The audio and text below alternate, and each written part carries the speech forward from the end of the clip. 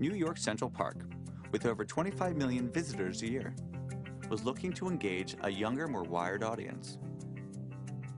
To position the park as a leader in park events and outdoor activities, we planned a next-generation event that would turn the park into an interactive board game in an idea called the World Park. Traditional, interactive, and social media drove awareness to the landmark event.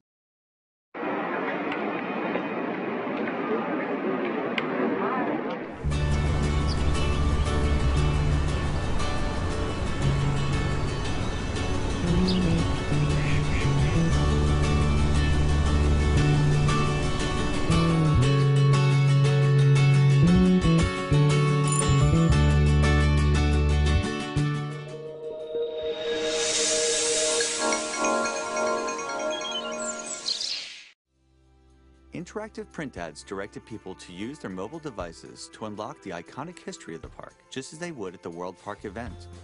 Each ad previewed the rich trivia content found at the event, with answers that streamed famous movie scenes, singing trees, photographs, and facts. Everything drove to the World Park mobile site and Facebook page. There, discussions and event hype played out through Central Park animal avatars. Our main character, Mr. Park Squirrel, drove discussions around the event and eventually became Commissioner of the World Park. On Arbor Day 2010, the World Park officially opened to the public. Visitors got to experience a new, technologically advanced Central Park. What made this event so original is how we turned this landmark into an outdoor mobile museum. The rich past of the park was presented through categories like history, pop culture, art and music, and science and geology.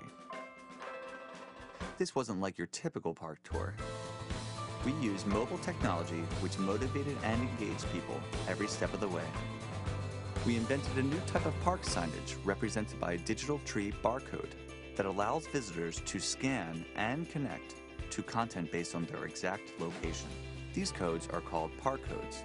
This one asks a trivia question about Sex and the City, then delivers a video answer of that famous movie scene filmed right under your feet. Others let you see photographs of the original Gap-style bridge, discover that the rocks you're standing on are actually 1 million years old, even enjoy bike riding lessons from Dustin Hoffman, or listen to the orchestra without the orchestra. More than 50 park codes were placed throughout the park, making it the largest mobile QR event ever.